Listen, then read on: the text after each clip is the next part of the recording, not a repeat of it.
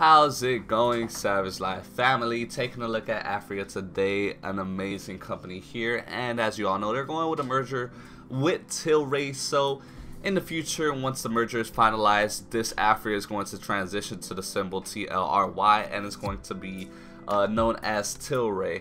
Okay, so Aphria CEO Irwin Simon hopes to see marijuana fully legalized in the United States within the next 2 to 3 years.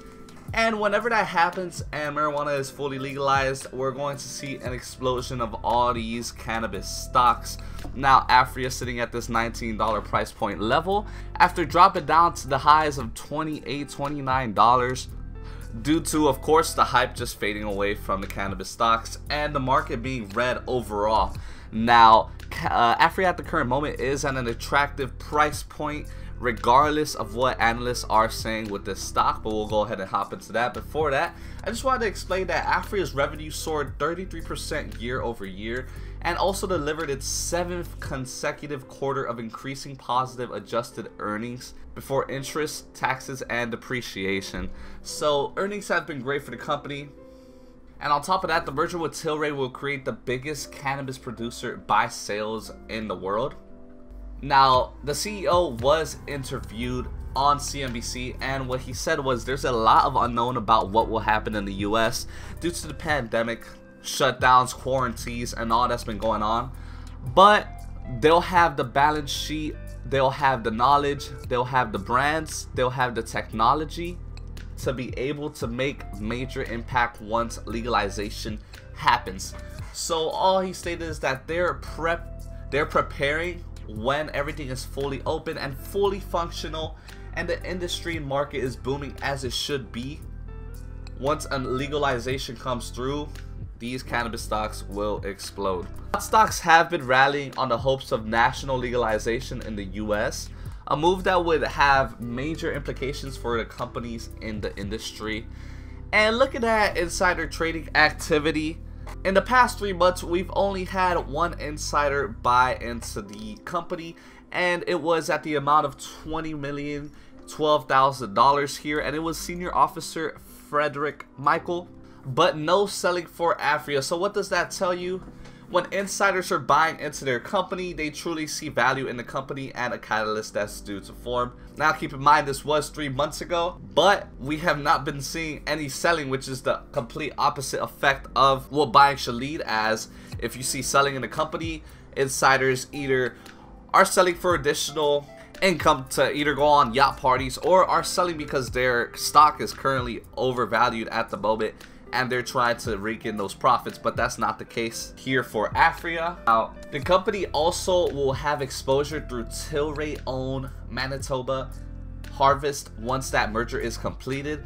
And what Manitoba Harvest sells is hemp-based foods like granola and milk. On top of that, Aphria's acquisition of Sweetwater Brewing Company extends the company's legs even further. So they have reach in terms of alcohol, they have reach in terms of hemp-based food, they have reach in terms of all sorts of cannabis products. So this company is going to be huge, major, and is a good choice to add it to your portfolio due to what could really come for Aphria. Now, the combined company will have a leadership position in Canada and in the EU. Aphria and Tilray have a great foundation and the necessary infrastructure to capitalize on what we expect to be a massive market, which, despite the plant being illegal under federal law as Schedule 1 drug, the US legal marijuana industry was estimated at $13.6 billion in 2019, with 340,000 jobs devoted to the handling of plants. And that's the US market alone. And as you all know, Aphria and Tilray currently don't have their hands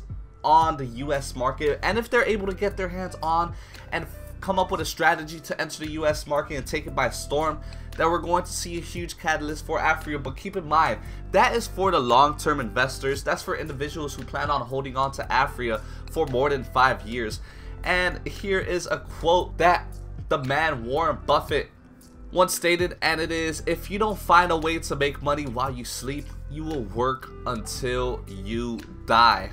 And one way to make money while you sleep is through these long-term investments. If you start now, no matter what age you are, just imagine your portfolio 10 times 10 years from now. As long as you don't make these short-term fear-mongering mistakes, then you will succeed in the future. All of us will.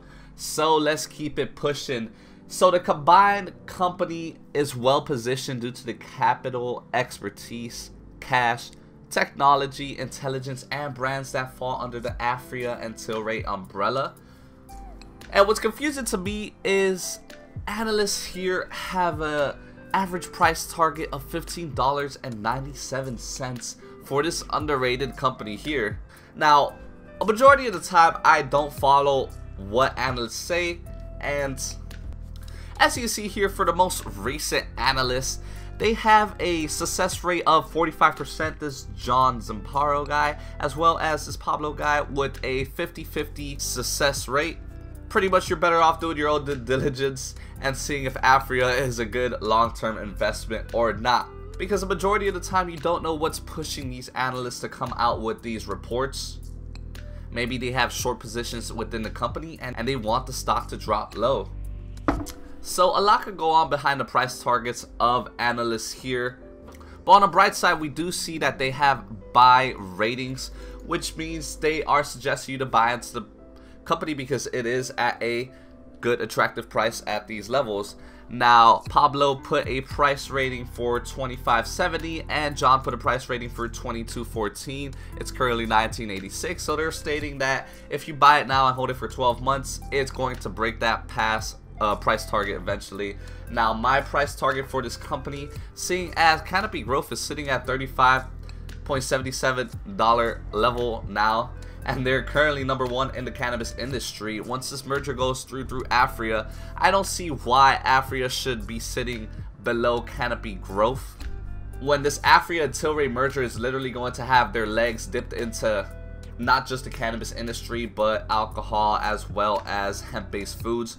So the potential is massive for the company, as well as the EU agreements they have, how well they're doing in the Canadian market, and the potential US market is there for grabs if they're able to strategize towards a plan to enter it correctly. So that's what I think about Aphria. You guys let me know what you think about this company here. It is an amazing company, and if you have any positions for Aphria, as well if you're bearish towards the company, explain why in the comments, and I'd like to know as well what your thoughts are on the company and the merger. So if you enjoyed this video, be sure to smash that like, subscribe, and join the Savage Life family. I'll catch you guys on the next update. See ya. See you again.